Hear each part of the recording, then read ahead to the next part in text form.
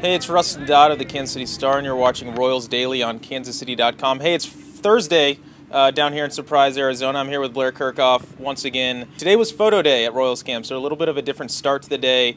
Players taking photos, doing autographs, lots of action going on in the early morning hours. There's also some news, though.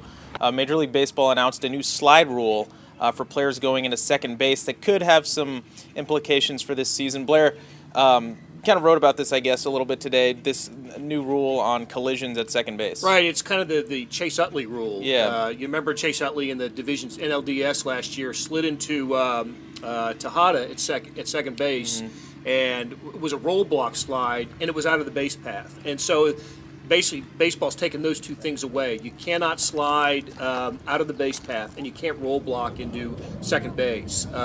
Tejada broke his leg on the play. Utley was suspended for a couple of games, but that changed the dynamic of the series, according to the Dodgers. So we got that rule, and then the Royals signed 11 players to one-year deals. Yeah, the Royals took care of some kind of housekeeping and some procedural moves, signing 11 guys on the 40-man roster to mostly league minimum contracts, but these are guys like Kyle Zimmer, Bubba Starling, guys that have less than 3 years of service time, and we're going to be part of this thing, but now are kind of, at least we know what they're going to make in 2016. So once again, it's Royals Daily at kansascity.com. We'll be out here tomorrow. Follow along with the coverage at kansascity.com. Download the True Blue app, and Blair and I will be back on Friday.